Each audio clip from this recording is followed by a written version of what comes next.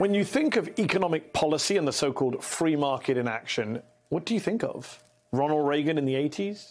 Hong Kong in the 90s? Or somewhere like, I don't know, South Sudan? Yeah, the East African country that was literally born out of decades of civil war, violence, and the total absence of a functioning government. I asked the question because that's where historian Jacob Soll says perhaps the only pure free market economy existed in recent times, one literally free of any governance or regulations. Soll, who teaches history at the University of Southern California, is the author of a new book called Free Market, The History of an Idea. The book tells the story of where the idea of free markets came from, how its meaning has been corrupted, and why it's in crisis in the West today. One thing is certain, he writes, the orthodox libertarian free market model does not exist and has never existed outside of places with no government, such as the ultra-violent frontier economies such as South Sudan. The thing is, over the last 40 years or so, here in America, Reagan and his political heirs in the Republican Party have succeeded in turning free markets, economic liberty, capitalism into almost objects of worship, to the point where no leading Democrat, with the exception of a Bernie or an AOC maybe, dares go against free market capitalism. Big government is bad, we're constantly told. Regulations are the enemies of freedom. And yet here in the US, well, let's just say business gets by with a little help from their friends in government. From low taxes and big bailouts to government contracts and access to state-subsidized companies and welfare programs, you name it. Republicans today and Democrats who champion this economic idea too often fail to recognize just how much of a role that government has played in guaranteeing the so-called free market. As we've said before on this show, with so many other things, it's a topic the right have led on. They've created this prevailing and false narrative around what a free market is or means. In fact, it's bound the different factions of the right together. It's the glue at the heart of the modern hard-right GOP.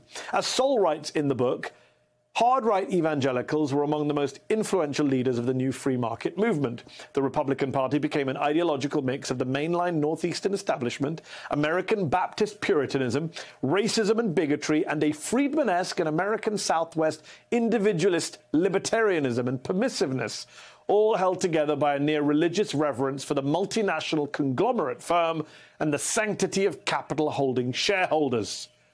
Well, that is a mouthful. Joining me now to help unpack what that all means is Jacob Soll, professor of philosophy, history, and accounting at the University of Southern California.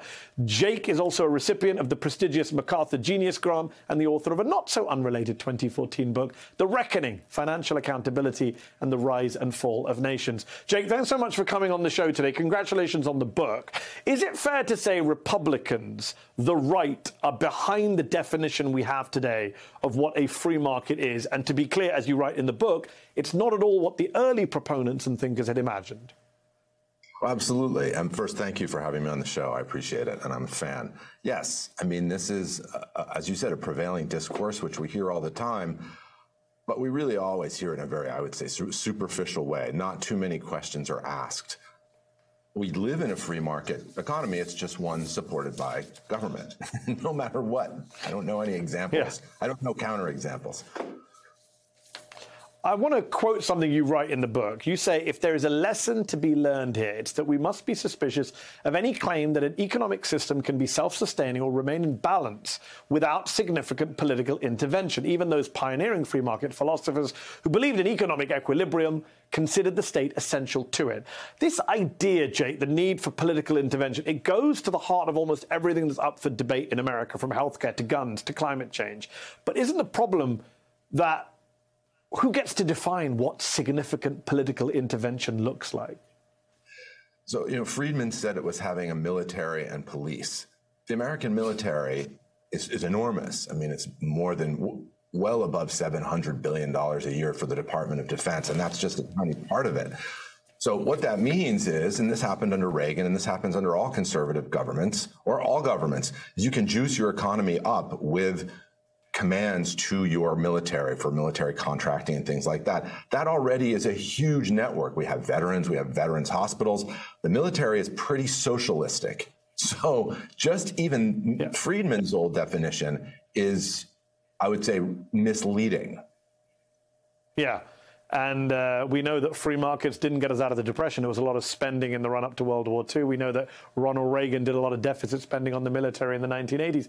Let's just talk about climate change, though, because how much of the debate, Jake, do you think around economic policy today and the kind of movement on the issue of free markets, especially on the left and in the center, how much of that is being done under the shadow of the climate change debate? Because if we've learned anything with regard to the climate crisis, it's that you can't leave the market to itself. The impact on the environment may have never originally been factored in by kind of ideologues on the right, but we know that free markets have a cost, have externalities, and we know that when you tackle climate change, as President Biden's doing with the new Inflation Reduction Act, you have massive government intervention.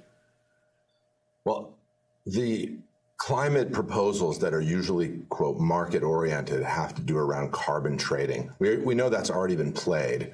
It also has to do with getting money back from the government. That's how Elon Musk makes his profits. He doesn't make them from Tesla. He gets them back. He gets money back from the federal government for selling electric cars. We've also seen that this system, as with any market system, can be played. So it doesn't necessarily seem that carbon trading and market responses are the only way we can get out of this. They do work in certain cases, and we do need innovation. Musk has created great battery technology. We need that. So it's very complicated. There's no one single answer. However, it's not clear. The crisis we're in now is so deep, just like the financial crisis, just like COVID. It's pretty clear we're going to need massive government involvement, and we're going to need partnership with private companies. That's the way things happen. So whether you're for or against free market thought, I think it's sort of hard to deny that each time we have a crisis, whether it be the Great Depression, whether it be COVID, whether it be 2008, the government steps in, and then ideally they work with industry.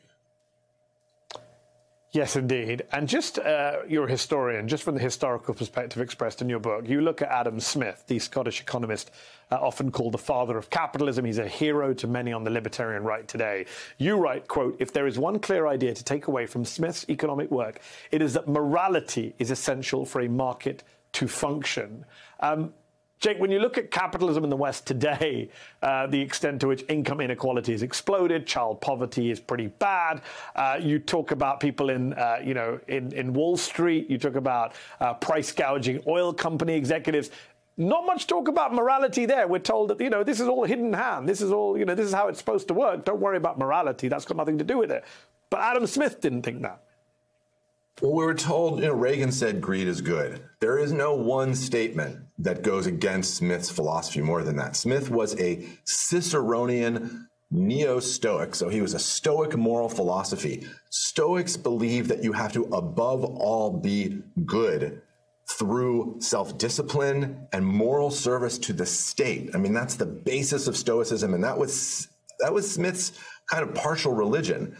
Smith believed that there was greed, and he thought that a moral class of people and a possibly moral government, and he was very skeptical that that was completely possible, would be the kind of invisible hand, that society would be the invisible hand that could keep the inherent greed that humans have from getting out of control and undermining the nation. He was very worried about greedy people investing outside of Britain and the British Empire.